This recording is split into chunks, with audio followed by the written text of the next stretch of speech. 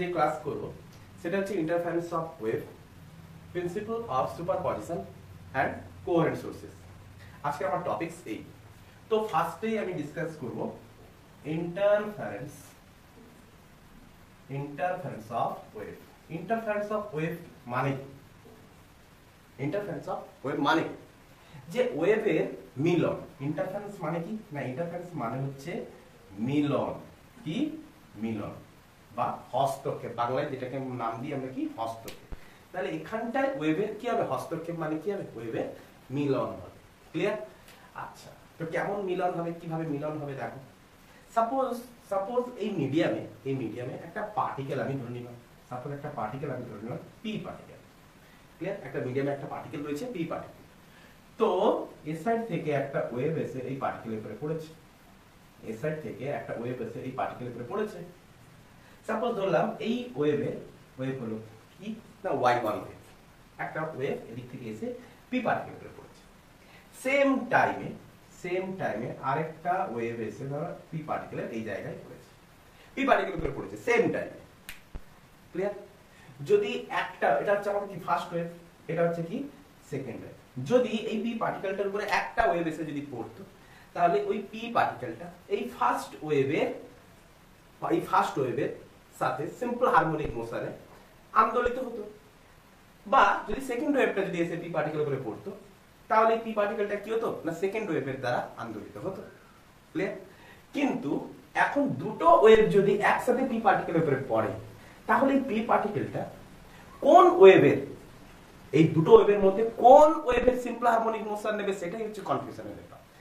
একই সময়ে দুটো ওয়েভ যদি এসে পৌঁছায়, তখন এই পি পার্টিকেলটা কোন ওয়েভের সিম্পল হারমোনিক মোশন নেবে। তাহলে এখানে একটা বড় সড় একটা কারণ রয়ে গেছে। তো এই পার্টিকেলটা তখন স্থির, এই পার্টিকেলটা কার সিম্পল হারমোনিক মোশন নেবে বা কেমন করে ও মানে আন্দোলিত হবে, সেটা কার উপরে নির্ভর করবে না ওই পি পার্টিকেলের উপর কি আসবে না, পি পার্টিকেলের উপর একটা মানে কি বলবো একটা প্রিন্সিপাল আসবে। যে প্রিন্সিপালটা হচ্ছে কি, সেই প্রিন্সিপালটা হচ্ছে কি principal of superposition. Principal of superposition. Principal of superposition কি বলছে, এর কাজ কি, মানে সেই জায়গাটায় কে এস্টাবলিশ হবে, কে চলে আসবে না প্রিন্সিপাল অফ সুপারপজিশন। এর প্রথমে এসে বলবে কি না সে ওই পার্টিকেলটা কেমন ভাবে আন্দোলিত হবে না নেট ডিসপ্লেসমেন্ট অফ পার্টিকেল। এই প্রিন্সিপাল অফ সুপারপজিশন এসে কি বলবে না এই পার্টিকেলটা আন্দোলিত হবে কেমন করে না নেট ডিসপ্লেসমেন্ট অফ পার্টিকেল। কিভাবে হবে এই নেট ডিসপ্লেসমেন্ট অফ পার্টিকেলটা, ওই পার্টিকেলের নেট ডিসপ্লেসমেন্ট কত হবে না এই দুটো ওয়েভে, এটা হচ্ছে y1 ওয়েভ, এটা ধরলাম আমি সাপোজ y2 ওয়েভ। ক্লিয়ার? তো এই দুটো ওয়েভে ভেক্টোরিয়াল সাম হবে কি এদের নেট ডিসপ্লেসমেন্ট, ওই পার্টিকেলটার নেট ডিসপ্লেসমেন্ট। তো নেট ডিসপ্লেসমেন্ট কত না y1 বা y net equal to y1 plus y2, vector করে সাইন দেবে।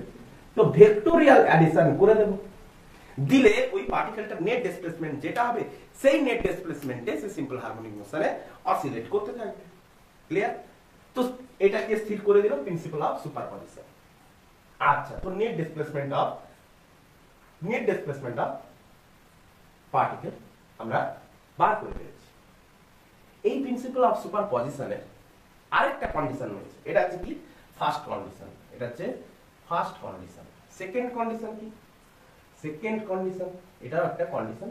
তো সেকেন্ড কন্ডিশন কি, সেকেন্ড কন্ডিশন বলছে যে এই প্রিন্সিপাল অফ সুপারপজিশন যদি এই পি পার্টিকেলের উপর ইন কেস যদি ফার্স্ট ওয়েভটা এসে আগে আপতিত হতো আর সেকেন্ড ওয়েভটা এসে পরে আপতিত হতো, পি পার্টিকেলটার উপর ফার্স্ট ওয়েভটা আগে এসে আপতিত হয়েছে, তাহলে লিখে দেখো। সাপোজ ধরলাম এই মিডিয়ামে একাধিক পার্টিকেল আছে, একের বেশি। ধরি মিডিয়ামে একাধিক ওয়েভ রয়েছে। আচ্ছা, ক্লিয়ার? তো সাপোজ আমি ধরলাম পি পার্টিকেলটার উপরে ফার্স্ট ওয়েভটা এসে আপতিত হয়েছে, তাহলে কি লিখবো যদি ওই পার্টিকেলের উপর যে কোনো একটি ওয়েভ আগে থেকে উপরিপাত মানে তার উপরে ওভারল্যাপ করে গেছে, কার উপরে না পি পার্টিকেলের উপরে ওই ওয়েভটা ওভারল্যাপ করে গেছে, উপরিপাত হয়, তাহলে বাকি যত একাধিক ওয়েভ আমি ধরেছি, তাহলে ফার্স্ট পার্টিকেল ওই পার্টিকেলটার উপরে একটা ওয়েভ এসে আন্দোলিত করা শুরু করে দিচ্ছে, তাহলে ওই ওয়েভটা সিম্পল হারমোনিক মোশনে, ওই ওয়েভের simple harmonic মোশনে P পার্টিকেলটা simple harmonic মোশনে oscillate করছে। তো তখন আমি কি দেখব, আদার্স যে ওয়েভগুলো রয়েছে উপরিপাতিত হয়, তখন অন্যান্য ওয়েভগুলি দ্বারা ওই পি পার্টিকেলের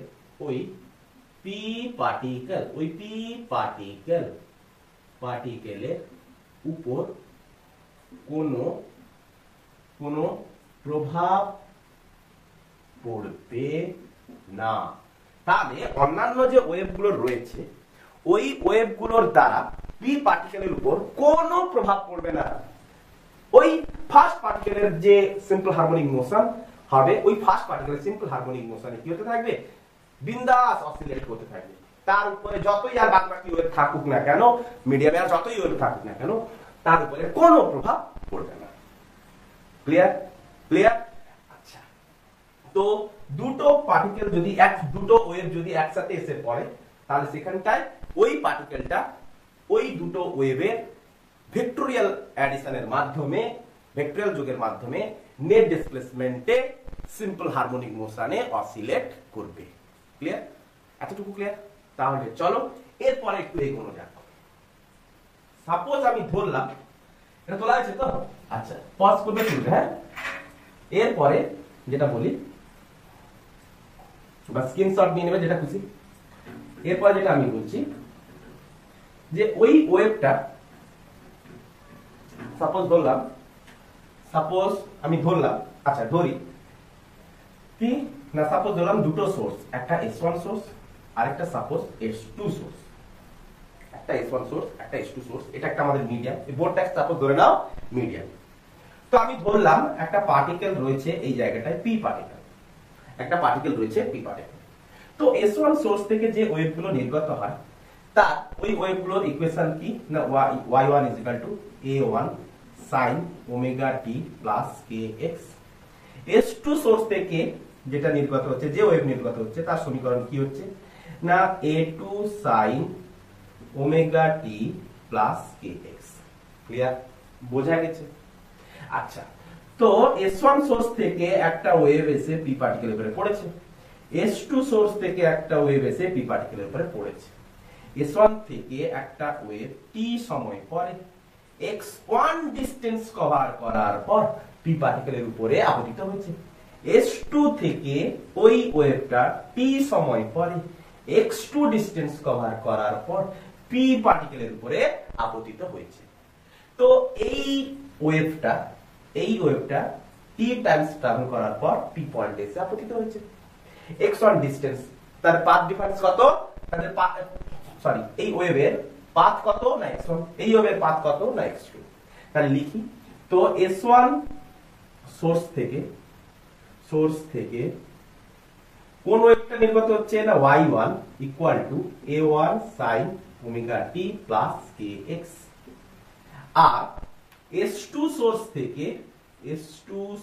থেকে কি নির্গত হচ্ছে y2 a2 sin omega t plus kx। এই দুটো ওয়েভ কি হচ্ছে, এটা y1 থেকে আর এই ওয়েভটা S2 থেকে নির্গত হচ্ছে। ক্লিয়ার? এতটুকু ক্লিয়ার? আচ্ছা, তো এই দুটো ওয়েভের ক্ষেত্রে লক্ষ্য করো,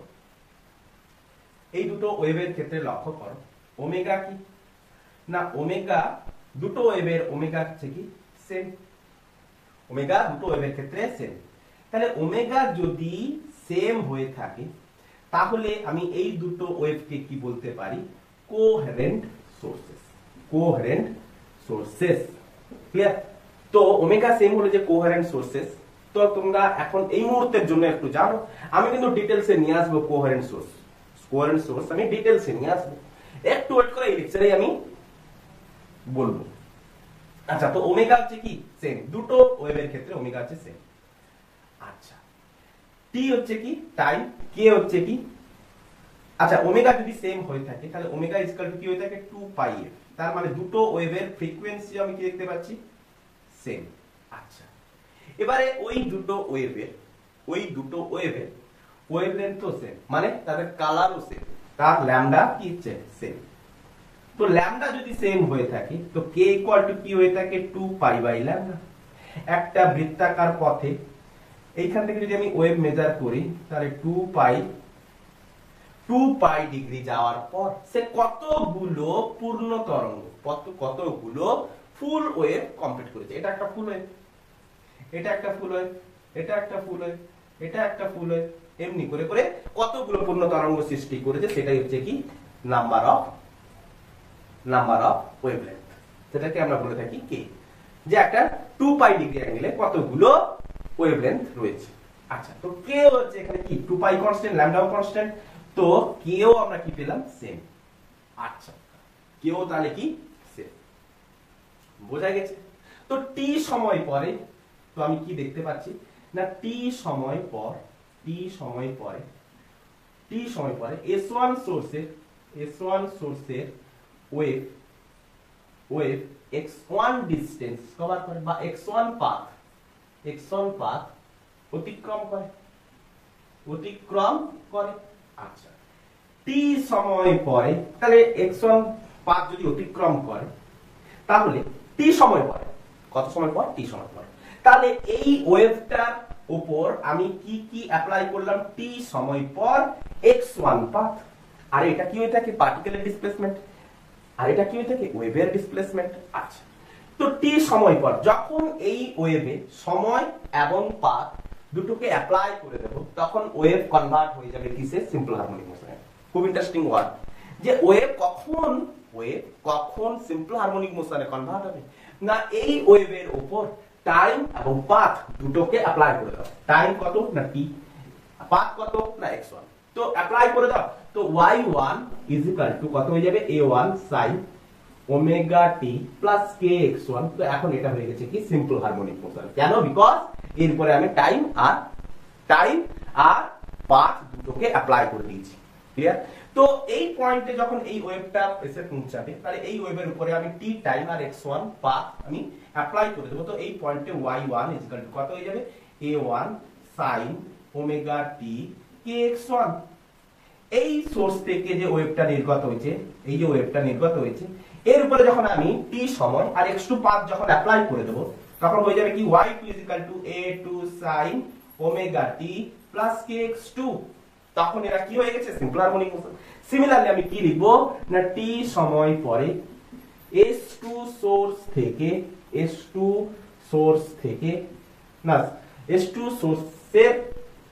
ওয়েভ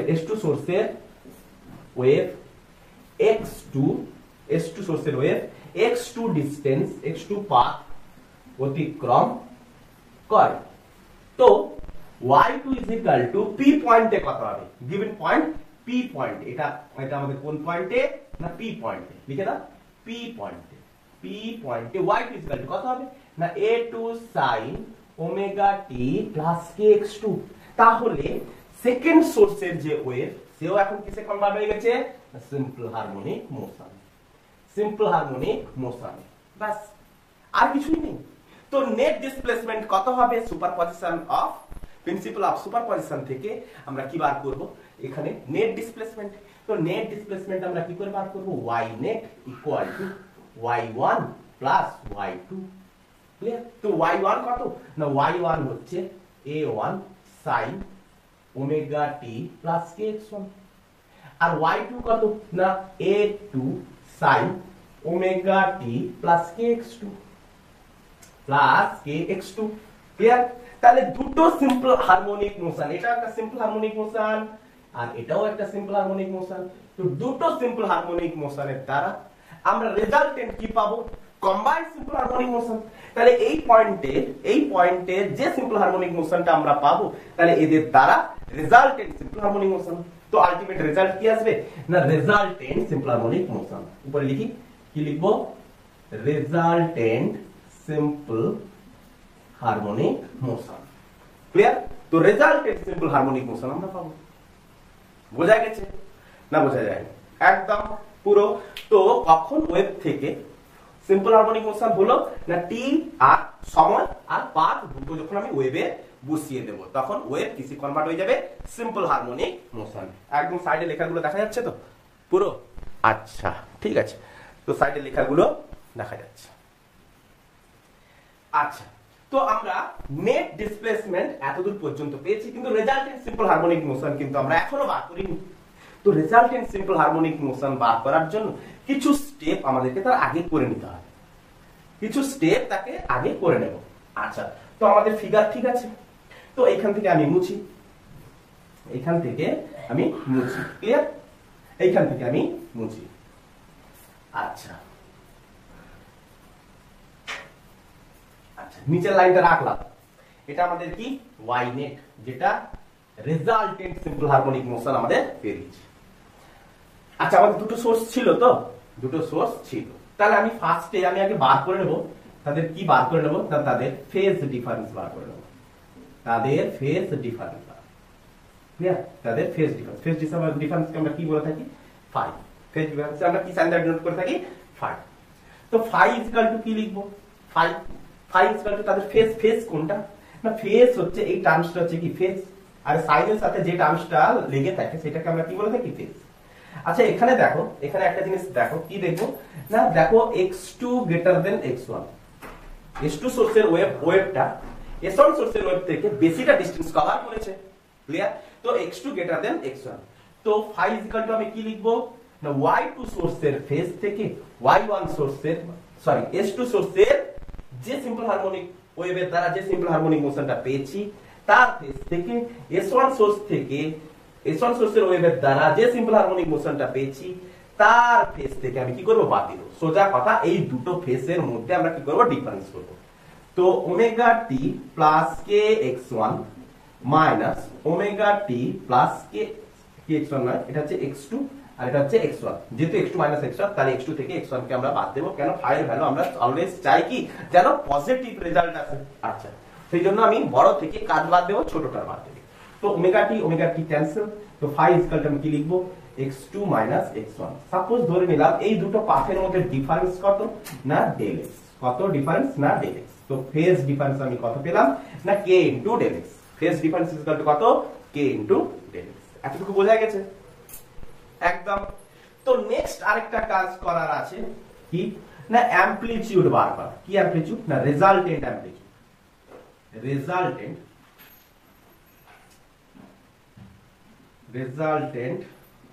অ্যামপ্লিটিউড,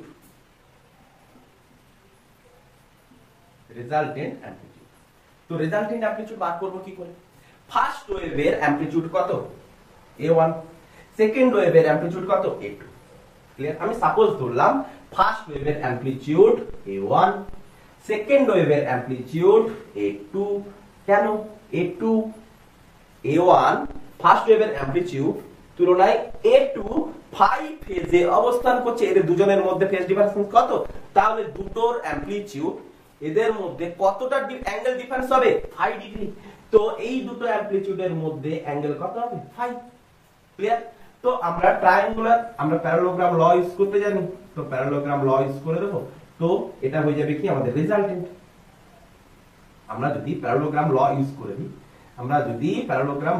করে দিই, তাহলে আমরা কি পেয়ে যাব, তার রেজাল্টেন্ট পেয়ে যাব। ক্লিয়ার? আচ্ছা, তো রেজাল্টেন্ট কত হবে, প্যারালোগ্রাম ল এর রেজাল্টেন্ট ভেক্টরটাই হবে তাদের রেজাল্টেন্ট অ্যামপ্লিটিউড। ক্লিয়ার? তো এটা কত ছিল, a1 ভেক্টর, এটা কত ছিল, a2 ভেক্টর, এদের মধ্যে দুটো অ্যামপ্লিটিউডের মধ্যে কোণ কত না 5। তো ডায়াগোনালটাই কি হয়ে যাবে, তাদের রেজাল্টেন্ট, এটাই হয়ে যাবে কি ar।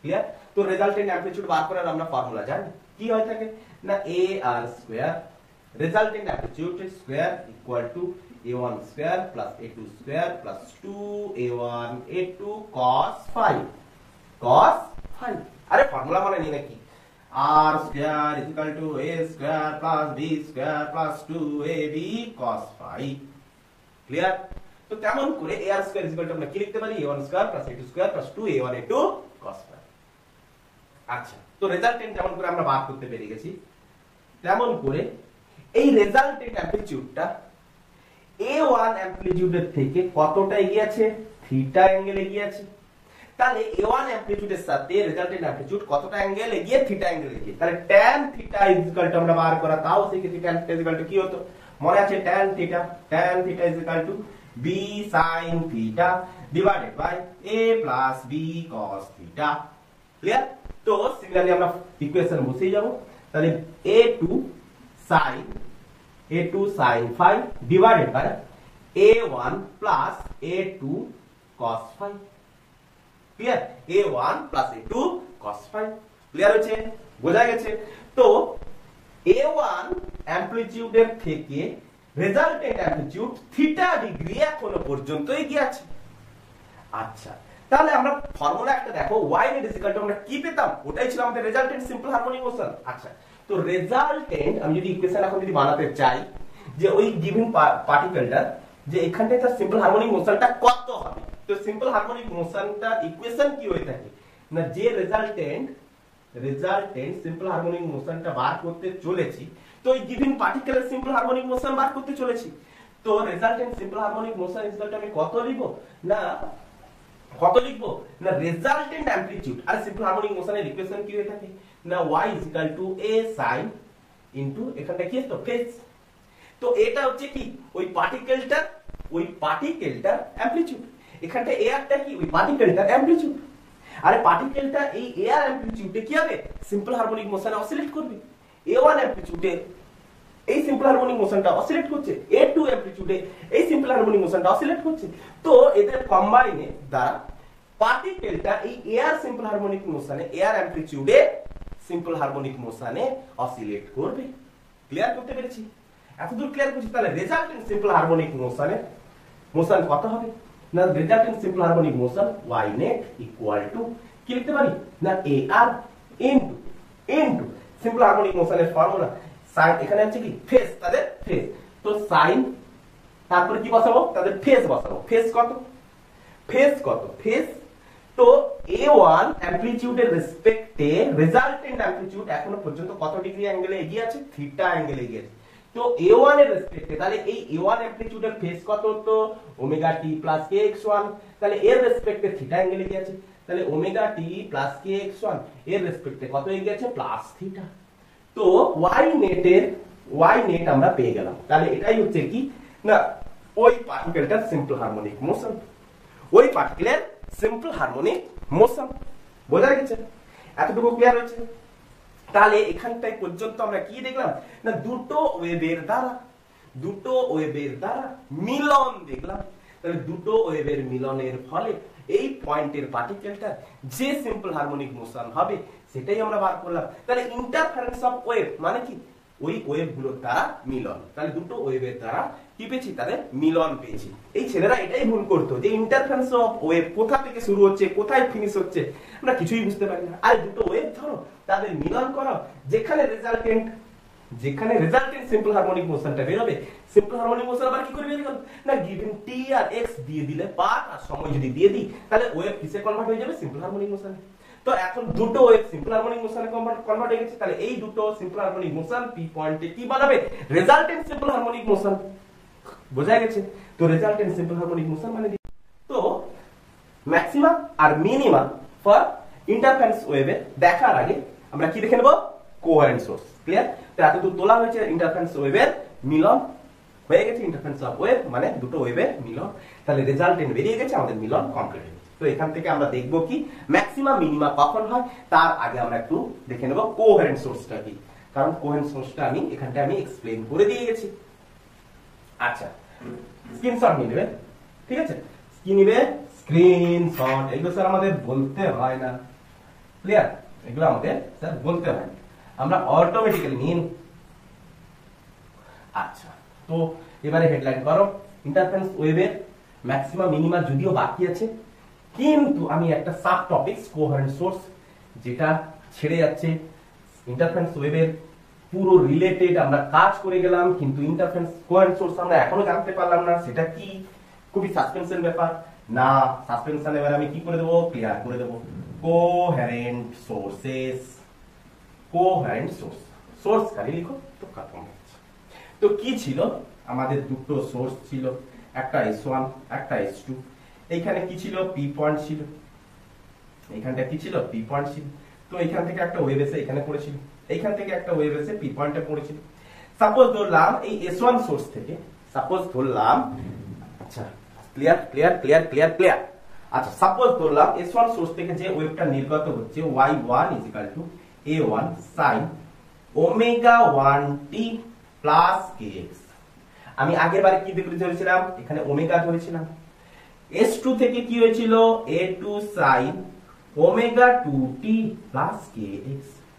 আমি কি ধরেছিলাম না, দুটো সোর্স থেকে যে দুটো ওয়েভ নির্গত হয়েছে তাদের ওমেগা আমি আগে সমান ধরেছিলাম। এখন আমি কি ধরেছি, তাদের ওমেগা কি ধরেছি, আলাদা আলাদা ধরেছি। তো আলাদা আলাদা যদি ধরি, তো এই দুটো ওয়েভের ফেজ ডিফারেন্স কত হবে আমি বার করব। কি করে বার করব, সাপোজ আমি ধরলাম t সময় পরে এই ওয়েভটা x1 ডিসটেন্স এগিয়েছে, দিয়ে p পয়েন্টে এসে পৌঁছেছে, তাহলে p পয়েন্টে এসে পৌঁছালে এই ওয়েভটা কিসে পরিণত হবে, সিম্পল হারমোনিক মোশনে কেন পরিণত হবে, x আর t এর গিভেন ভ্যালু আমরা অ্যাড করে দেব। তাহলে a1 sin ω1t plus kx1, তাহলে t ও সাপ্লাই x1 ও সাপ্লাই। তাহলে ওয়েভে আমরা কি বসিয়ে দিয়েছি, এই দুটোর ভ্যালু বসিয়ে দিয়েছি, t এর জায়গায় t বসিয়ে দিয়েছি, x এর জায়গায় x1 এর ভ্যালু। এর ক্ষেত্রে আমরা কি বসাবো, t সময় পরে x2 ডিসটেন্স কভার করেছে, তো t এর জায়গায় t বসিয়ে দেব, যেহেতু t আমরা t ধরেছি আর কি করব, x এর জায়গায় x2 বসিয়ে দিলাম। তো a2 sin ω2t plus kx2। তাহলে দুটোই এখন সিম্পল হারমোনিক মোশন, তো আমাদের ফেজ ডিফারেন্স বার করা কোনো ঝামেলাই নেই, চুটকিতে হবে। তো ফেজ ডিফারেন্স আমরা কি করে বার করব স্যার, ফেজ ডিফারেন্সকে আমরা কি সাইন দ্বারা ডিনোট করে থাকি, ফাই সাইন দ্বারা ডিনোট করি।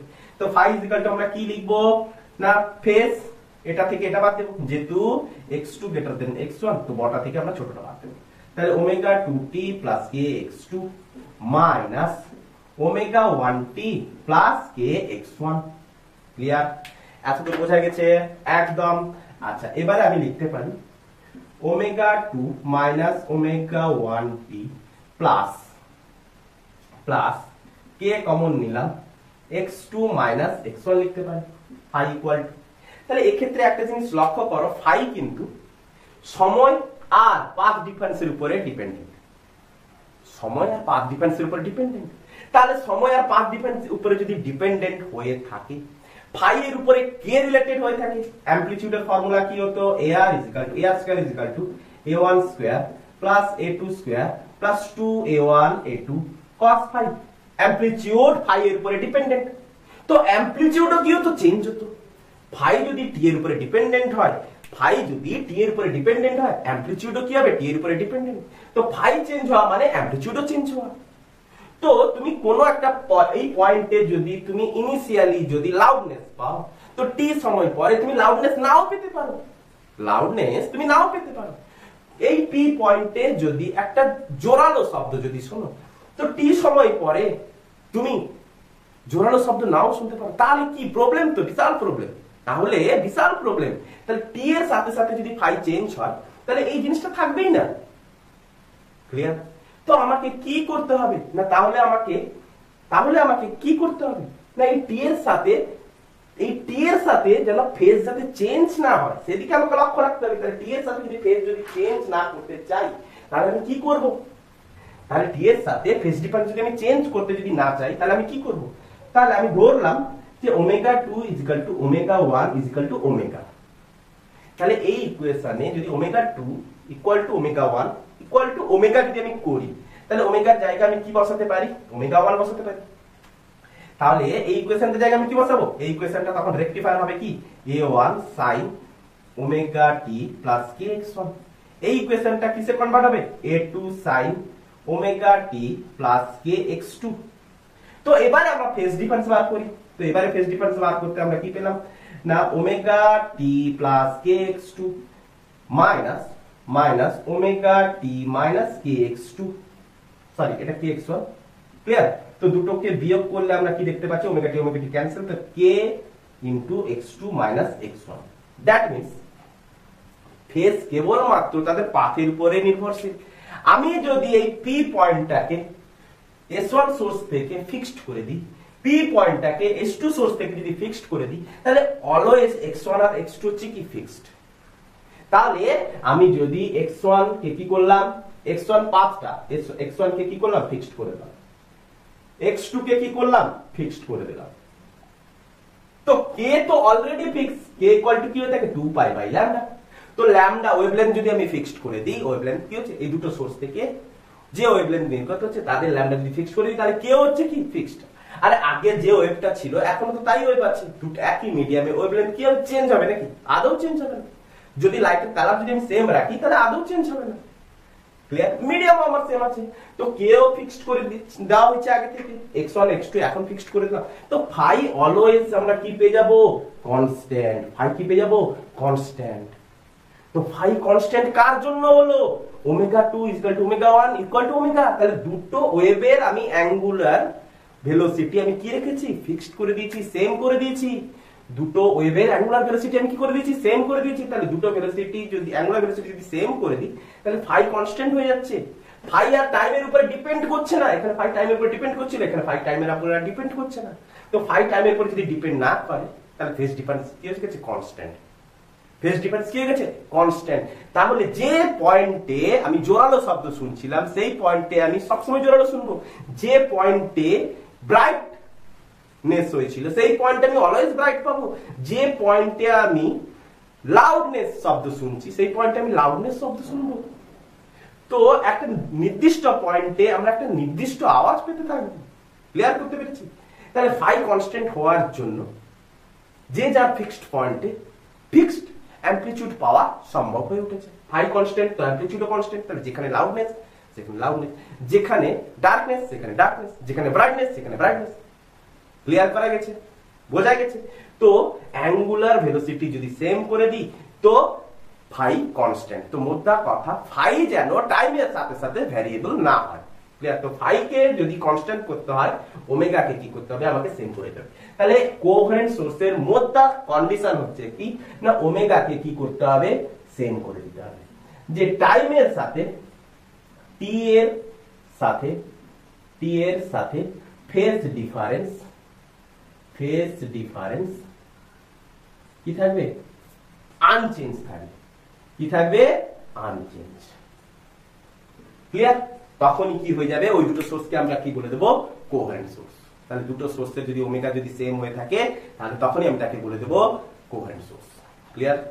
তো ওমেগা একই হয়ে যাওয়া মানে ফেজ ডিফারেন্স আনচেঞ্জ হয়ে যাবে, তো তখনই আমি বলে দেবো, পাট করে বলে দেবো সেটা হচ্ছে কোহেরেন্ট সোর্স। ক্লিয়ার করতে পেরেছি? এতটুকু বোঝা গেছে একদম পুরোপুরি?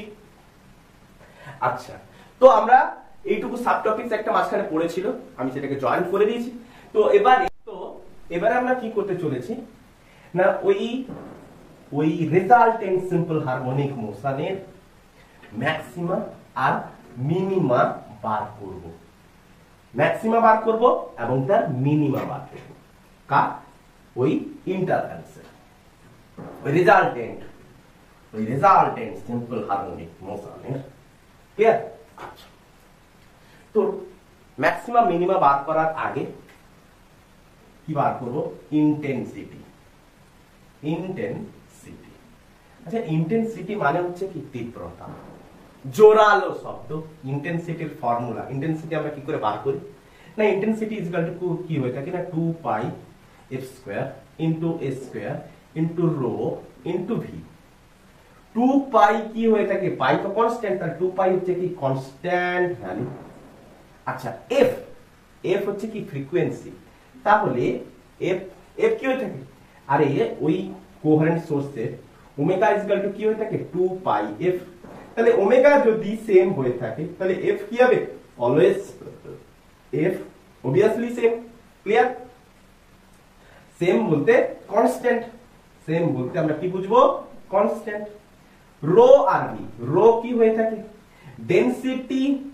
Density of medium, density of medium, তাহলে যে মিডিয়ামের মধ্য দিক দিয়ে এই একটা সোর্স ছিল, এই একটা সোর্স ছিল, এটা S1 এটা S2, এই দুটো সোর্স থেকে পি পয়েন্টের উপর দুটো ওয়েভ এসে আপতিত হয়েছিল। তাহলে এই ওয়েভ দুটো যখন পি পয়েন্টের উপর এসে আপতিত হলো তখন মিডিয়াম তো সেমই ছিল রে বাবা, ক্লিয়ার? তো ডেনসিটি অফ মিডিয়াম এটাও আমরা কি বলবো, কনস্ট্যান্ট। তাহলে যতই ওয়েভ থাকুক না কেন প্রত্যেকের রো কি হবে, সেমই থাকবে। আচ্ছা ভি হচ্ছে কি না, ভি হচ্ছে ভেলোসিটি ইন মিডিয়াম। তো মিডিয়াম যেহেতু সেম, তো ভেলোসিটি হবে কি, কনস্ট্যান্টই থাকবে। ভেলোসিটি কার উপর নির্ভর করবে, মিডিয়ামের উপর। আচ্ছা, তো এতগুলো টার্মস আমাদের কি হলো, কনস্ট্যান্ট। 2 পাই constant, F constant, rho V সবই কনস্ট্যান্ট। তো আই ইকুয়াল টু আমি কি লিখতে পারি না, কনস্ট্যান্ট। আর প্রত্যেকটা কনস্ট্যান্টের সাথে গুণ করলে কি পাবো, কনস্ট্যান্টই তো পাবো। তাহলে কনস্ট্যান্ট ইনটু এ স্কয়ার। তো এই কনস্ট্যান্টের জায়গায় আমি কি লিখতে পারি, কে লিখতে পারি, কে ইনটু এ স্কয়ার। তো ইন্টেন্সিটি অ্যামপ্লিটিউডের সাথে কিভাবে সম্পর্ক যুক্ত না, অ্যামপ্লিটিউডের বর্গের সাথে ডাইরেক্টলি প্রপোর্শনাল। ক্লিয়ার? অ্যামপ্লিটিউডের বর্গের সাথে ডাইরেক্টলি প্রপোর্শনাল কে, ইন্টেন্সিটি। ক্লিয়ার? তো এই সোর্স থেকে যে ওয়েভটা নির্গত হয়েছিল, সাপোজ আমি ধরলাম তার ইন্টেন্সিটি I1। এই সোর্স থেকে যে ওয়েভটা নির্গত হয়েছিল তার ইন্টেন্সিটি হচ্ছে I2। আচ্ছা, তো এখানটায় এই পি পয়েন্টে যে রেজাল্টেন্ট সিম্পল হারমোনিক মোশনটা পেয়েছি তার রেজাল্টেন্ট ইন্টেন্সিটি আমি ধরলাম IR। তো IR ইকুয়াল টু কত হবে বলো, IR ইকুয়াল টু কত হবে? আচ্ছা, অ্যামপ্লিটিউড আমরা পেয়ে গেছি কি হয়ে থাকে না, AR square equal to A1 square plus A2 square plus 2A1 A2 cos phi। এতটুকু তো বোঝা গেছে একদম। আচ্ছা তো আমরা যদি I এর জায়গায় আমরা I1 লিখি, তো I1 ইকুয়াল টু কি হচ্ছে, কনস্ট্যান্ট A1 স্কয়ার লিখবো। ক্লিয়ার? তো A1 স্কয়ার ইকুয়াল টু আমি কি লিখতে পারি, I1 বাই K। বোঝা গেছে? তো সিমিলারলি A2 স্কয়ারের জায়গায় আমি কি লিখতে পারি, I2 বাই K। রেজাল্টেন্ট অ্যামপ্লিটিউডের স্কয়ারের জায়গায় আমি কি লিখতে পারি, resultant intensity by K। Clear? তো রেজাল্টেন্ট অ্যামপ্লিটিউডের জায়গায় আমি কি লিখতে পারি, রেজাল্টেন্ট ইন্টেন্সিটি বাই K। এর জায়গায় আমি কি লিখতে পারি, I1 বাই K। A2 স্কয়ারের জায়গায় কি লিখতে পারি, I2 বাই K। তো 2 ইনটু A1 এর জায়গায় আমি কি লিখবো, root over of I1 by K into root over of I2 by K into cos phi। যেমন আছে তেমনটাই বসিয়ে দিয়েছি। তো রুট কে গুণ করলে কি হচ্ছে, কে। তো কে যদি কমন নিই তাহলে লেফট হ্যান্ড সাইডের সাথে কে ক্যান্সেল। তো আমরা কি পেলাম, IR resultant intensity equal to I1 plus I2 plus 2 root over of I1 I2 cos phi। এতটুকু বোঝার কোনো অসুবিধা হয়নি আশা করি। তো এটা হচ্ছে কি অ্যামপ্লিটিউডের ফর্মুলা, এটা হচ্ছে কি ইন্টেন্সিটির ফর্মুলা। বোঝা গেছে? এতটুকু মাথায় ঢুকে গেছে। তো অ্যামপ্লিটিউডের ফর্মুলা মনে থেকে গেছে, তোলা হয়ে গেছে। তো ইন্টেন্সিটি আমরা এইভাবে কিন্তু বার করতে পারবো। তো ফেজ ডিফারেন্স জানা থাকলে ইন্টেন্সিটি আমরা বের করে নেব। তো আমরা বার করব কি, ইন্টেন্সিটি শুধু একটু টপিকস থেকেছিল, ইন্টেন্সিটি ক্লিয়ার। তো নেক্সট আমরা দেখব কি, নেক্সট দেখব ইন্টারফারেন্সের ম্যাক্সিমা দেখব আর মিনিমা দেখব। যে ম্যাক্সিমা কত হয়ে থাকে, মিনিমা কত হয়ে থাকে, কোথায় কেমন ভাবে চেঞ্জ হয়ে থাকে। আচ্ছা, তো পয়েন্ট করবে, সাব টপিকস দেব। তো ম্যাক্সিমা ইন্টারফারেন্সের ম্যাক্সিমাকে আমরা কি বলে থাকি, কনস্ট্রাকটিভ ইন্টারফারেন্স। আর মিনিমাকে আমরা বলে থাকি কি না, ডিস্ট্রাকটিভ ইন্টারফারেন্স। ক্লিয়ার? এতটুকু একদম পুরো। আচ্ছা, তো কনস্ট্রাকটিভ ইন্টারফারেন্স হতে গেলে হয় অ্যামপ্লিটিউড, রেজাল্টেন্ট অ্যামপ্লিটিউড, না হলে আইদার রেজাল্টেন্ট অ্যামপ্লিটিউড, না হলে অর ইন্টেন্সিটি। রেজাল্টেন্ট ইন্টেন্সিটিকে কি হতে হবে, ম্যাক্সিমাম হতে হবে। কি হতে হবে, ম্যাক্সিমাম হতে হবে। তো এরা ম্যাক্সিমাম হয়ে গেলে কি পেয়ে যাবো, কনস্ট্রাকটিভ ইন্টারফারেন্স পেয়ে যাবো। কেন পাবো, কি জন্য পাবো, দেখো না, amplitude ar square is equal to আমরা কি জানি a1 square plus a2 square plus 2a1 a2 cos phi ir is equal to আমরা কি জানি i1 plus i2 plus 2 root over i1 into i2 cos phi। তো phi যেখানে constant সেখানে resultant intensity বা রেজাল্টেন্ট অ্যামপ্লিটিউড কে বাড়িয়ে দাও তো কনস্ট্রাকটিভ ইন্টারফারেন্স। তো এদেরই উপরে নির্ভর করছে, এদেরকে ম্যাক্সিমাম করে দাও তো কনস্ট্রাকটিভ ইন্টারফারেন্স পেয়ে যাবে। তো কনস্ট্রাকটিভ ইন্টারফারেন্সের জন্য ফাইর একটা বিরাট গুরুত্ব ভূমিকা রয়েছে। এই ফাইটাকে কি হতে হবে ম্যাক্সিমাম হতে হবে, তাহলে ফাই কে ম্যাক্সিমাম করো, এই cos phi কে ম্যাক্সিমাম করো তো ir ম্যাক্সিমাম, cos phi কে ম্যাক্সিমাম করো তো রেজাল্টেন্ট অ্যামপ্লিটিউড ম্যাক্সিমাম। ক্লিয়ার? তো সেকেন্ড পয়েন্ট আমি কি করব যে cos phi কে আমি কি করতে চাই ম্যাক্সিমাম করতে চাই, cos phi কে কি করতে চাই ম্যাক্সিমাম করতে চাই। তাহলে cos phi cos এর কোন ভ্যালু ম্যাক্সিমাম হয়ে থাকে না cos phi +1, cos phi কি হয়ে থাকে +1। আচ্ছা তাহলে +1 phi এর কোন ভ্যালুর জন্য +1 হতে থাকবে না phi ইকুয়াল টু যখন আমি 0 ডিগ্রি বসাবো, এদিক থেকে বসাই phi ইকুয়াল টু যখন আমি 0 ডিগ্রি বসাবো তো +1। ক্লিয়ার? আরেকবার দেখো phi ইকুয়াল টু যখন 2 পাই বসাবো তখনও +1, phi ইকুয়াল টু যখন আমি 4 পাই বসাবো তখনও +1, phi ইকুয়াল টু 6 পাই বসাবো তখনও +1, phi ইকুয়াল টু 8 পাই বসাবো তখনও +1। ক্লিয়ার?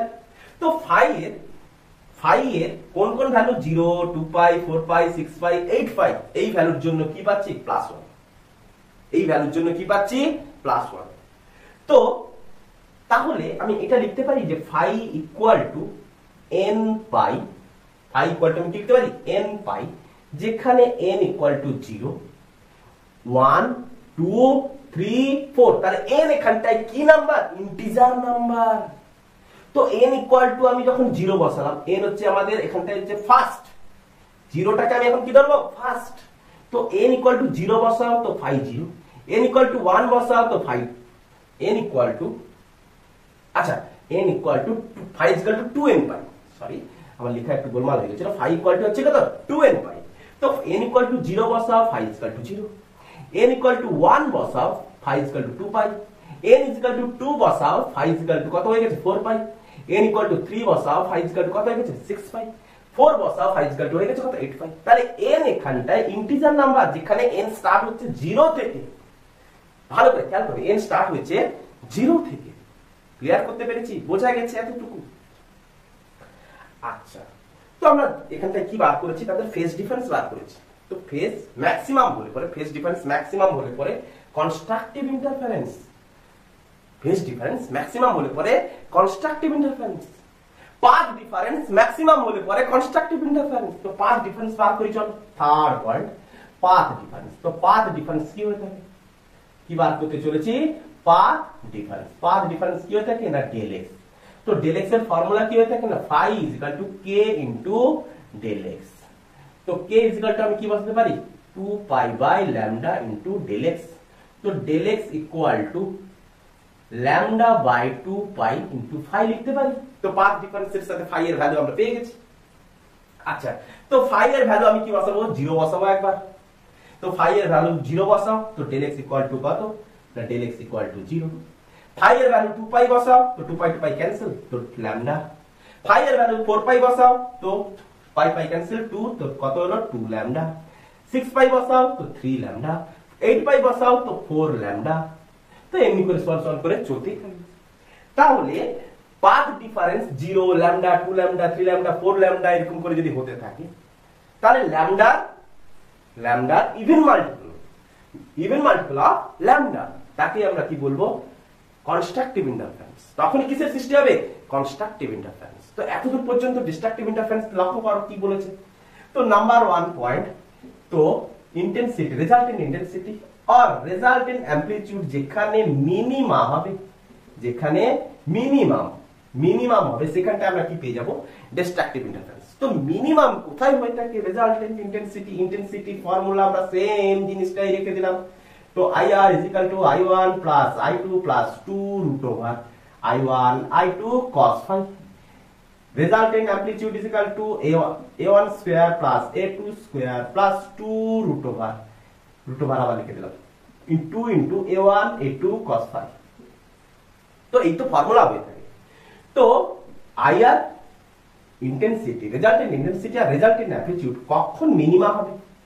দেখো ইন্টেন্সিটি cos ফাই এর উপর ডিপেন্ডেন্ট, অ্যামপ্লিটিউডও cos ফাই এর উপর ডিপেন্ডেন্ট, তাহলে cos ফাই যখন মিনিমাম হবে, তাহলে cos ফাই যখন মিনিমাম হবে তাহলে তখনই কি হয়ে যাবে? Destructive interference. IR minimum, AR minimum, তো ডিস্ট্রাকটিভ ইন্টারফারেন্স। তো cos ফাই মিনিমাম কতই হয় না -1, তো -1 এর ভ্যালু কত হয়ে থাকে? পাই। -1 এর ভ্যালু কত হয়ে থাকে? পাই। আচ্ছা আচ্ছা, তো এবারে ফাই ইকুয়াল টু কত? -1, একটা তো পেলাম পাই, একটা আমরা পেয়ে গেছি পাই। সেকেন্ড 2 পাই না 3 পাই, সেকেন্ড কত হবে? আরে 2 পাই 2 পাই করে বাড়তে থাকবে, 3 পাই, তারপরে কত হবে? 5 পাই, তারপরে কত হবে? 7 পাই, তারপরে কত হবে? 9 পাই, এমনি করে কি হতে থাকবে? বাড়তেই থাকবে। তো ফাই এর কোন ভ্যালুগুলোর জন্য ডিস্ট্রাকটিভ ইন্টারফারেন্স সৃষ্টি হলো? না পাই, 2 পাই, পাই, 3 পাই, 5 পাই, 7 পাই, 9 পাই, এমনি করে করে ফাই এর অড মাল্টিপল ভ্যালুগুলোর সাথে কি দেখতে পেলাম? cos phi minimum. আচ্ছা, তো এটাকে আমরা এইভাবে লিখতে পারি 2n-1 into পাই, 2n-1 into পাই। দেখো এখানটায় n ইকুয়াল টু, এখানে n ইকুয়াল টু আমি কি বসাবো? 1 2 3 4 5, আরে অড আছে না, তো n ইকুয়াল টু 1 বসা। তো 1 বসালে কত হচ্ছে? 2 2 -1 তো 1, তো পাই। 2 বসা 2 দুনে 4 -1 তো 3 3 পাই। ক্লিয়ার? তো 2n- ফাই ইকুয়াল টু এখানটায় কত? Phi equal to 2n-1 into পাই। এই দুটো ভ্যালু কিন্তু ভালো করে নজর দিয়ে মনে রেখে দেবে, দুটো ভ্যালু কিন্তু ভালো করে নজর দিয়ে মনে রেখে দেবে যে ফাই এর কোন ভ্যালুগুলোর জন্য হয়েছে। ক্লিয়ার? ডিস্ট্রাকটিভ কনস্ট্রাকটিভ কোন ভ্যালুর জন্য হলো, ডিস্ট্রাকটিভ কোন ভ্যালুগুলোর জন্য হলো, পুরো একদম। আরে করতে করতে 2-4 বার করতে করতে হয়ে যাবে। এরপরে নেক্সট আমরা বের করতে চলেছি কি? Path difference. কি বার করতে চলেছি না পাথ ডিফারেন্স কি হয়ে থাকে? Del x. কি বার করব? Del x. তো ডেল এক্স ইকুয়াল টু কত হয়ে থাকে? λ/2 পাই ইনটু ফাই। বোঝা গেছে? আগেরটাতে আমরা বার করেছি λ/2 পাই ইনটু ফাই। আচ্ছা, তো ফাই এর ভ্যালু সিমিলারলি আমরা এখানটায় বসাতে থাকবো, ডেল এক্স এর ভ্যালু আমরা বার করতে থাকবো। তো ডেল এক্স ইকুয়াল টু কত চলবে? তো ফাই এর ভ্যালু প্রথমে কি বসাবো? পাই। তো পাই বসাতে কত হলো? λ/2। 3 পাই বসাবো, তো পাই পাই ক্যান্সেল, তো 3 λ/2। 5 পাই বসাবো, তো কত হবে? পাই পাই কাটবে, তো 5 λ/2। 7 পাই বসাবো, তো কত হবে? 7 λ/2। তো এমনি করে গড়গড় গড়গড় করে কি হবে? চলতেই থাকবে চলতেই থাকবে। তো ডেল এক্স এর কোন ভ্যালুগুলোর জন্য আমি পেলাম না? দেখো 2n-1 ইনটু λ/2, 2n-1 ইনটু λ/2। তো এখানটায় ডেল এক্স এর এই ভ্যালুর জন্য আমরা কি পেতে পারি? Destructive interference. এখানে ডেল এক্স এর কোন ভ্যালু? এখানে ডেল এক্স এর হচ্ছে লেখা হয়নি, ডেল এক্স ইকুয়াল টু কত হবে? 2n λ। কত হবে? 2n λ, না সরি n λ। কত হবে? n λ, সরি হবে n λ। তাহলে n ইকুয়াল টু এখানে কত? 0 1 2 3 4 এটসেট্রা এটসেট্রা চলতেই থাকবে। আর এখানে কত? 1 2 3, এখানে 0 থেকে স্টার্ট, এখানে হচ্ছে 1 থেকে স্টার্ট। কেন 1 থেকে স্টার্ট হলো? এটা হচ্ছে ডিস্ট্রাকটিভ ইন্টারফারেন্স। এখানে কত থেকে স্টার্ট হয়েছে? পাই থেকে শুরু হয়েছে। এর এখানে কত হয়েছে? 0 থেকে শুরু হয়েছে। তাহলে 0 কি করে আসবে? n ইকুয়াল যদি 0 না বসে 0 আসবে না, খেয়াল করে। তো 1 2 3 4 5 এমনি করে সমান সমান করে চলতেই থাকবে চলতেই থাকবে চলতেই থাকবে। ক্লিয়ার? তো আমরা তিনটা ডিফারেন্স বর্তমানে দেখলাম। এরপরে দেখব কনস্ট্রাকটিভ ইন্টারফারেন্সের জন্য ম্যাক্সিমাম অ্যামপ্লিটিউড কি হয়ে থাকে, ম্যাক্সিমাম ইন্টেন্সিটি কি হয়ে থাকে। ডিস্ট্রাকটিভের জন্য কি পাবো? মিনিমাম। তো minimum amplitude, minimum intensity. Clear? আচ্ছা, তো কোশ্চেন না, এরপরে ফোর্থ পয়েন্ট আমরা কি নেব? ফোর্থ পয়েন্ট নেব কি নেব? Constructive ইন্টারফারেন্সের amplitude, maximum amplitude. তো ফোর্থ পয়েন্ট টোটালটা মুছে দিই। আচ্ছা,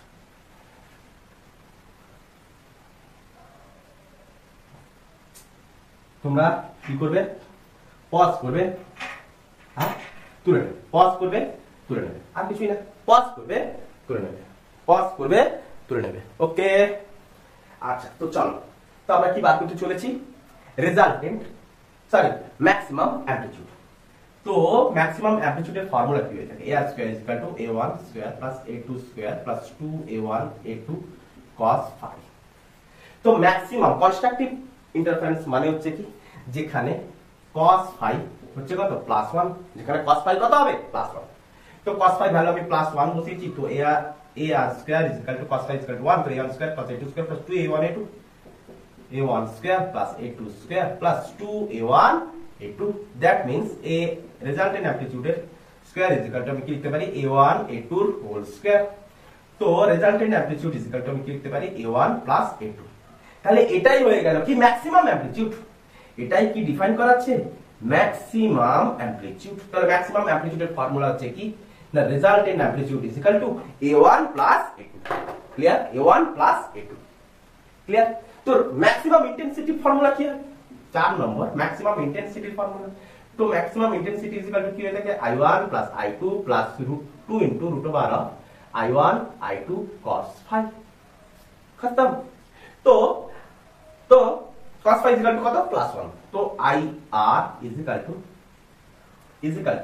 আমি i1 কে এইভাবে লিখতে পারি i1 এর হোল স্কয়ার। তো দ্যাটস রুট কে কি করলো স্কয়ার ভ্যানিশ করে দিল, ওমিট করে দিল, প্লাস √i2 এর whole square 2 √i1 √i2 cos phi কত +1 লিখতে পারি। তো এটা কি ফর্মুলা চলে এসেছে বলো তো, এইটা না a + b হোল স্কয়ার, তো √i1 √i2 এর হোল স্কয়ার। তো এটাই আমরা কি পেলাম ম্যাক্সিমাম ইন্টেন্সিটি। সেকেন্ড কি আছে আমাদের ডিস্ট্রাকটিভ ইন্টারফারেন্স, মানে এখানটায় cos phi আমাদের কি মিনিমাম মানে -1, তার ভ্যালু কত হয়ে থাকে -1।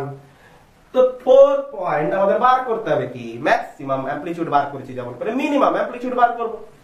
আচ্ছা, তো অ্যামপ্লিটিউডের formula a1 square a2 square 2a1 a2 cos phi, যেখানে cos phi হচ্ছে কি -1, তো a1 square a2 square -2a1 a2, clear একদম পুরোপুরি। আচ্ছা, তো a রেজাল্টেন্ট অ্যামপ্লিটিউড এর square a1 a2 root square, তো রেজাল্টেন্ট অ্যামপ্লিটিউড a1 a2। তাহলে এটাই আমরা কি পেলাম মিনিমাম অ্যামপ্লিটিউড, কি পেলাম মিনিমাম, ম্যাক্সিমাম অ্যামপ্লিটিউড এখানটায়, মিনিমাম অ্যামপ্লিটিউড এখানটায়। ক্লিয়ার, বোঝা গেছে একদম পুরো। তো মিনিমাম ইন্টেন্সিটি আমরা বার করে নেব। চলো, তো আমাকে যদি বার করে এখানটায় বার করতে বলে যে ম্যাক্সিমাম অ্যামপ্লিটিউড আর মিনিমাম অ্যামপ্লিটিউডের মধ্যে রেশিও, ম্যাক্সিমাম অ্যামপ্লিটিউড আর মিনিমাম অ্যামপ্লিটিউড এর রেশিও। তাহলে ম্যাক্সিমাম কত পেয়েছিলাম a1 a2, মিনিমাম কত পেয়েছি a1 a2 divided by a1 a2। এটাও পরীক্ষায় চাই, ক্লিয়ার, এটাও সাইডে করা থাকলো। আচ্ছা, ফিফথ পয়েন্ট কি বার করব ইন্টেন্সিটি। তো ইন্টেন্সিটির ফর্মুলা কি হয়ে থাকে IR i1 i2 2 √i1 i2 cos phi। তো রেজাল্টেন্ট ইন্টেন্সিটি লিখতে পারি √i1 এর হোল স্কয়ার √i2 এর whole square 2 √i1 √i2 cos phi value কত হচ্ছে -1, তো আমরা বসিয়ে দিলাম মাইনাস। বোঝা গেছে? তো রেজাল্টেন্ট ইন্টেন্সিটি সিমিলারলি আমরা কি পাচ্ছি √i1 √i2 এর হোল স্কয়ার।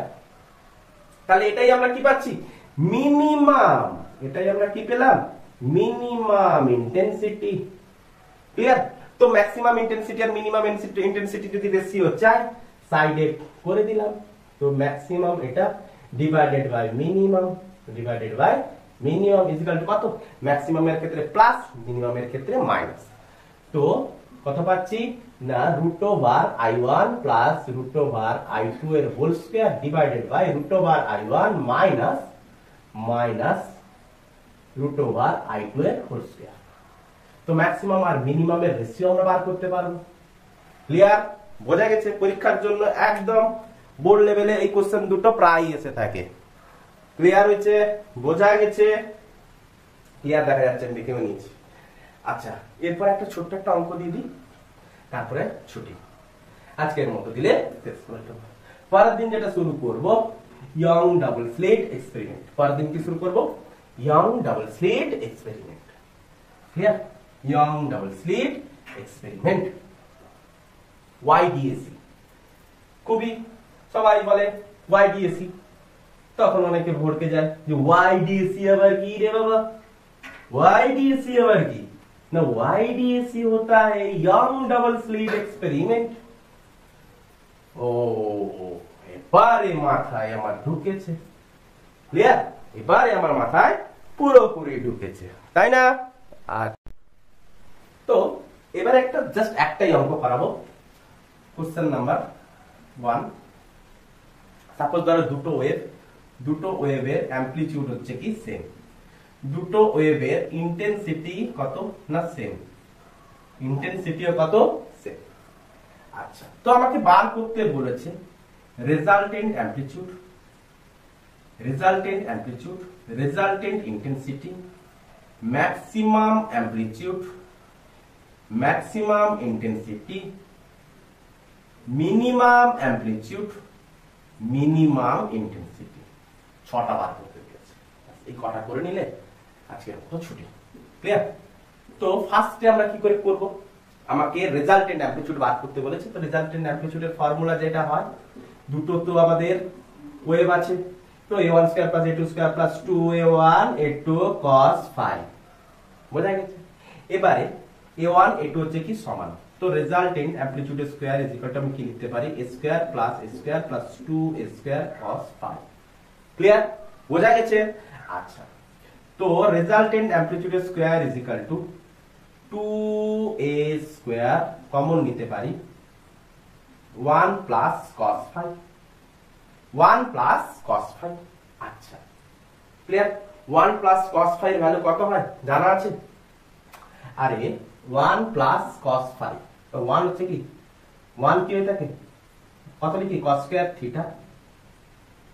আচ্ছা, cos থিটা দিয়ে করে দিই, cos square theta plus sin square theta plus cos 2 theta, তো cos square theta minus sin square theta, cos square theta minus sin square theta, clear? cos 2 theta সমান এটা না, এটা হচ্ছে 1 প্লাস cos 2 থিটা। আচ্ছা, তো কত পাই, sin স্কয়ার থিটা ক্যান্সেল, তাহলে 2 cos square theta, that means এখানে কত আছে phi আছে, দ্যাট মিন্স কত পাবো এখানটায় 2 cos স্কয়ার phi বাই 2, তাহলে 2a square into 2 cos square, এখানটায় কি পাবো phi বাই 2, যখন 2 থিটা ছিল তখন কত পেয়েছি থিটা, phi পেলে কি পাবো phi বাই 2। তো রেজাল্টেন্ট অ্যামপ্লিটিউড আমাদের বার করা শেষ। রেজাল্টেন্ট অ্যামপ্লিটিউড স্কয়ারটাকে আমি ভ্যানিশ করাতে পারি, কি করব, তাহলে resultant amplitude is equal to 2a cos phi by 2, 2a cos phi by 2। আচ্ছা, রেজাল্টেন্ট অ্যামপ্লিটিউড বের করা শেষ। এবার কি বার করব, রেজাল্টেন্ট ইন্টেন্সিটি। তো রেজাল্টেন্ট ইন্টেন্সিটির ফর্মুলা কি, IR ইকুয়াল টু কত হয়ে থাকে I1 plus I2 plus 2 root over I1 I2 cos phi, clear? তো I1 I2 এখান থেকে কি হচ্ছে সেম, তো IR is equal to resultant intensity equal to I plus 2I root I square, তো I cos phi হচ্ছে, তো I1 plus I কে আমি কি লিখতে পারি 2I, তো 2I কে আমি সেম কমন নিলাম 1 প্লাস cos phi, তো similarly 2I into 2 cos phi by 2, that means IR is equal to 4I cos phi by 2, 4I cos phi by 2, clear, বোঝা গেছে? এবার এই রেজাল্টেন্ট অ্যামপ্লিটিউডের ম্যাক্সিমা মিনিমা বার করব, ইন্টেন্সিটিরও maxima minima বার করব। তো resultant অ্যামপ্লিটিউডের maxima বার করার formula কি হয়ে থাকে, ম্যাক্সিমা কখন বেরিয়ে থাকে না cos phi ইকুয়াল টু 1 ভ্যালুতে, cos phi ইকুয়াল টু 1 ভ্যালুতে। আচ্ছা, cos phi কত না প্লাস 1, cos phi ভ্যালু কত প্লাস 1, যেখানে phi ভ্যালু কত হয়ে থাকে স্টার্টিং এ যে কোনো একটা পুট করে দিই, ম্যাক্সিমামে কত হয়ে থাকে 0 ডিগ্রি, তাহলে phi 0 মানে cos 0 মানে হচ্ছে কত 1, তো ম্যাক্সিমাম অ্যামপ্লিটিউড কত পেলাম 2a, ম্যাক্সিমাম অ্যামপ্লিটিউড কত পেলাম 2a। এবার আমি কি বার করব মিনিমাম, আগে এই সাইডটা শেষ করে দিই তারপর ওই সাইড চলে যাব। মিনিমাম কত পাবো? মিনিমাম কখন হয়ে থাকে না phi equal to cos phi equal to কত হয়ে থাকে -1। তার মানে ফাই ইকুয়াল টু কত হয়ে থাকে, সবথেকে লোয়ার পয়েন্ট হচ্ছে কত ফাই। ক্লিয়ার? আচ্ছা, তো 2 cos ফাই, তো cos ফাই এর জায়গায় তুমি পাই বসাও, তো পাই বাই 2 মানে হচ্ছে কত 90। আচ্ছা, তো cos 90 মানে কত হয়ে থাকে লাড্ডু, কত 0। তাহলে মিনিমাম অ্যামপ্লিটিউড কত 0। তাহলে অ্যামপ্লিটিউড কি দেখলাম, ম্যাক্সিমাম হতে গেলে দুটোর অ্যামপ্লিটিউড কে যোগ করে দাও ম্যাক্সিমাম, দুটোর অ্যামপ্লিটিউড কে বিয়োগ করে দাও মিনিমাম। ইন্টেনসিটির ক্ষেত্রে কি হবে লক্ষ্য করি, তো ম্যাক্সিমাম ইন্টেনসিটি আমি কি করে বার করব, ম্যাক্সিমাম ইন্টেনসিটি, তাহলে ম্যাক্সিমাম পাওয়ার ফর্মুলা কি না, maximum power formula sir cos phi +1 বসিয়ে দিই। তাহলে cos ফাই +1 বসিয়ে দিলাম, তো ফাই এর কোন ভ্যালুর জন্য +1 হয়ে থাকে, first point 0 degree, first point আবার কি 0 ডিগ্রি, ইনিশিয়ালটাই নিনি না, সেখানে ম্যাক্সিমাম দেখেন না সবগুলোতে কি হবে সেম। কোহেরেন্ট সোর্সেস যদি হয়ে থাকে প্রত্যেকটা পয়েন্টের কি হবে, ফাই এর 0 ডিগ্রি 2 পাই এগুলো সবই কি হবে জোরালো হতে থাকবে বা ব্রাইট হতে থাকবে। যাক প্রথমটা নিলেই ঝামেলা হবে। তো cos 0 ডিগ্রির ভ্যালু কত হচ্ছে 1, তো 4i, তাহলে ম্যাক্সিমাম কত পেয়েছি 4i। তাহলে i যোগ হয়ে কত হতো ম্যাক্সিমামের 2i হতো না, কত হয় 4i। তো যেমন করে অ্যামপ্লিটিউড, দুটো অ্যামপ্লিটিউড যোগ হয়ে 2a হয়েছিল, ইন্টেনসিটি দুটো যোগ হয়ে কত হতো 2i হতো, দিলেই তো ম্যাক্সিমাম হয়ে যেত। কিন্তু এই জিনিসটা যদি আমি আগে থেকে সবাইকে যদি বলতাম যে দুটো ইন্টেনসিটি যুক্ত হয়ে ম্যাক্সিমাম ইন্টেনসিটি কত হবে 4i, তো কেউই বিশ্বাস করতো না। দুটো ওয়েভের ইন্টেনসিটি সেম, ওই দুটো ইন্টেনসিটি যুক্ত হয়ে যে ম্যাক্সিমাম ইন্টেনসিটি যেটা বেরোবে সেটা হচ্ছে 2i হবে না 4i হবে, তো কেউই বিশ্বাস করতো না। কেন হবে তা ডেরিভেশন দেখতে এবারে তো বিশ্বাস করা গেছে।